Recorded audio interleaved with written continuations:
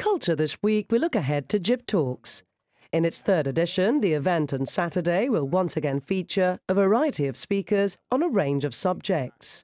The focus has always been on the anecdotal, personal and light-hearted.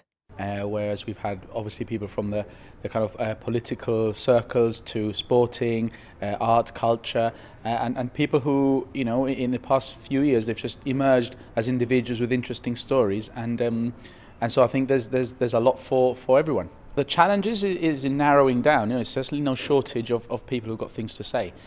So we start off with quite a long list, and then gradually we cut that down, precisely to offer a bit of variety. The difficulty is more in choosing who to have and whether those people are available or not, and then putting everything together. From politics to life-changing experiences and unique cultural traits, the subjects on offer are diverse, with speakers including former Chief Minister Peter Caruana, Olympian Georgina Cassar and the FSC's CEO Samantha Barass. We caught up with some of the others. Well, I thought I would go from a point of a personal experience, and when I was in my O-level year, my teacher branded me inadequate to do my O-level, and that has had a big impact in my life and my development as a student. And although my passion was dancing, it still influenced my progression as to when and if I was going to go to study or not. And I think it may inspire people or show how sensitive teachers have to be to their students. And I always have that at the back of my mind. Yeah, I'm feeling happy. However, I'm a bit nervous at the same time.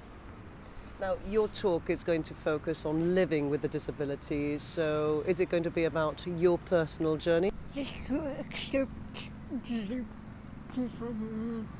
I am still a human. I want to just accept it. It's who I am. I'll be explaining how I managed to, through a book I found, how I managed to become more positive and sort of gain appreciation of the little things in life that go unnoticed. So I'll be explaining how I got to that point, how I got to where I am now, and how I can possibly help other people to find happiness too.